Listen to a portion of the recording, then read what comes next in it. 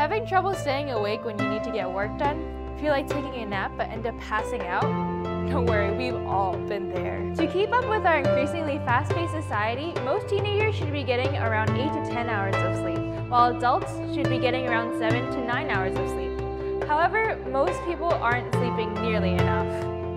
Excuse me, how many hours of sleep did you get last night? I took a 20-minute power nap last night.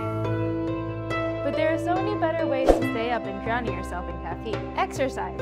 Not only does exercise improve quality of sleep, but studies show that exercising is also more effective in energizing the body than some sleep medications. Rather than eating sugary snacks that can lead to a sugar crash, stock up on snacks high in protein. Even better than eating snacks and protein bars, moving around and making conversation with other people also helps your mind stay active and focused.